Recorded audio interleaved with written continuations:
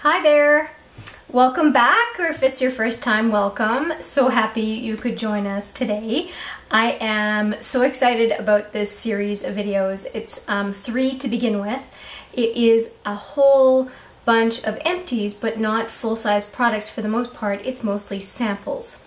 So I want to start today with makeup related samples and perfumes. And the reason why I wanted to make these videos is because it may not be months of impressions, but at least you can get an idea of first impressions from these various products, because a sample very often can allow us to use the product for far more than one time. So I want to show you a little bit of what I mean by a lot of samples. This is only one box, and I have a ton of samples. At the bottom, these are all a bunch of lip products and foundations. I have shampoo samples down here and hair samples. I've got primers, different skincare products, and then some serums and whatnot over here, and a few tanning products here. So I have a lot in this box, and then I also have those deluxe type samples, and I have some more of these when it comes to makeup in another container that I have in the back there in storage. So definitely a lot of products. So today is makeup related stuff and perfumes. The first, and just going from how you put your face on in the morning is how I'm gonna go. The first one is the Argan Finishing Balm from Josie Maran.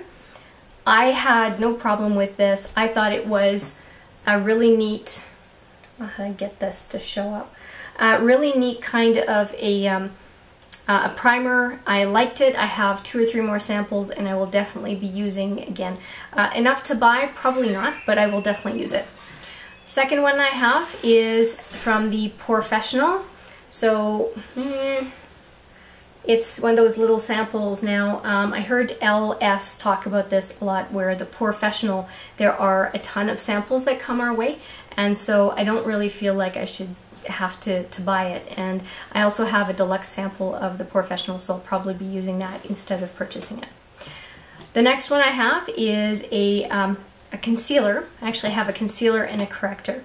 This is the Airbrush Concealer from Benefit. And this one I actually managed to use quite a few times before it dried up and was finished. And I would argue that it's a good concealer. And I have, this is the Airbrush Concealer. I have the Industrial Concealer that I'm using right now, and I quite like it. So I wouldn't say that I wouldn't use or purchase this concealer, because I do like the Industrial one. So I would keep it in mind at least. The next one that I have here is the Peach Corrector from Bobbi Brown. And did I like it? I liked it okay. I also got a pinker corrector as a sample as well. It works fine, nothing crazy about to say about it, but I would definitely say that I prefer the Benefit option. Another sample that I got, which was a tiny, and I don't know how to say it, La Roche-Posay, I think is the way to say it. And it was a small sample that I got, and it's I guess it's sort of like a BB cream. It's supposed to be or a tinted moisturizer. It's called Effaclar Clar Duo Plus. It's really kind of all in French. Unifying Corrective Unclogging Care. Anti-imperfection, anti-mark. So it's really kind of like a tinted moisturizer, or didn't feel like a CC cream. But anyway, it was fine. I quite liked it, and I probably would look to repurchase this one if it's not too expensive. One sample that was a gimme was this one, the Lancôme Dual Finish in Buff 2. This one ended up being a sample that I was really looking forward to using, and part of the reason why, part of my project pan is using this one that is also a Lancôme Dual Finish powder, very, very similar to this sample. So I ended up, when I had to repress this one, I ended up putting this sample right in it and pressing the two together, and that was great. So obviously it's something that I would definitely repurchase because I quite like this powder.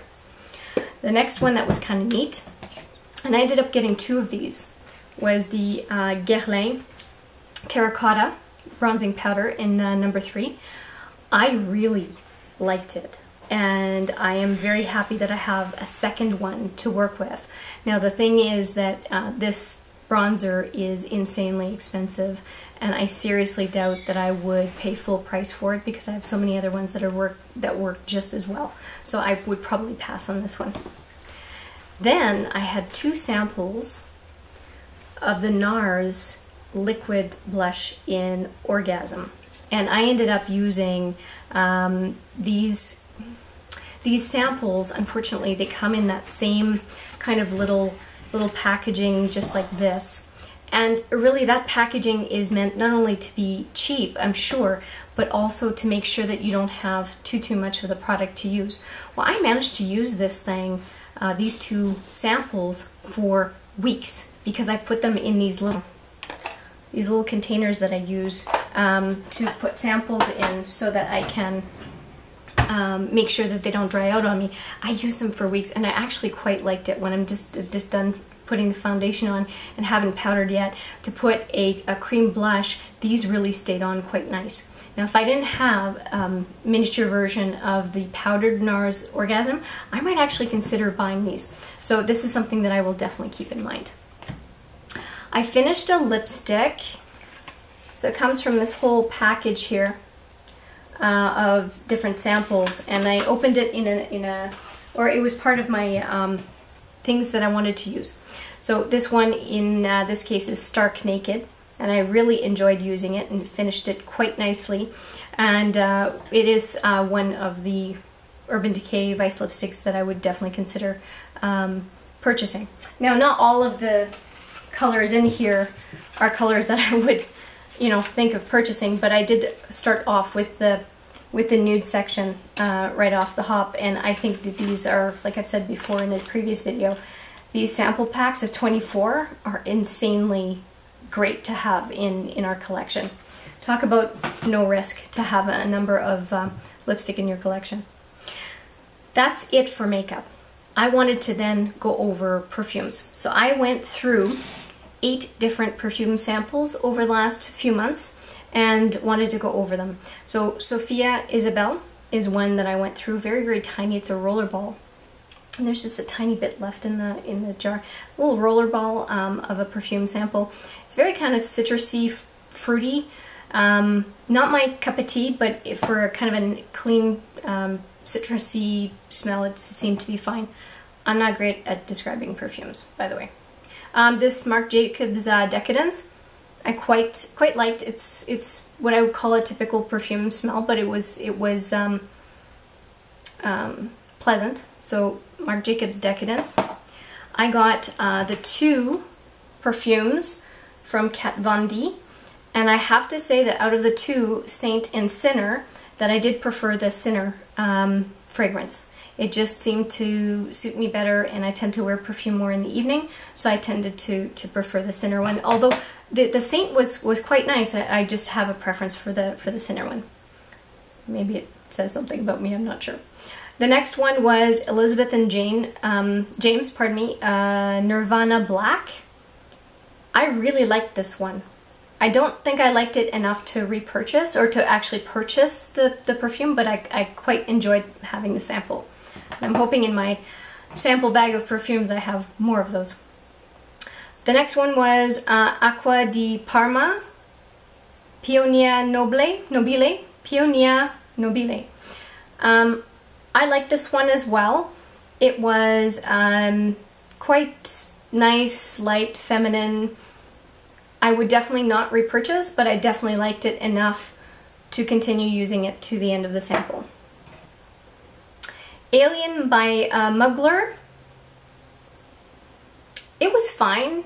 I didn't dislike it. It was, again, not a perfume that just stayed with me and that really left an impression. And then finally, I also have Bright Crystal by Versace. And I think I have, yeah, just so you can see what the bottle actually looks like. That's what it looks like. It was a 100-point or 250-point reward from Sephora that I got. I would say that I don't mind this perfume, but other than one of those reward containers, I don't think that I would repurchase that, although I understand why for a lot of folks this is a preferred perfume.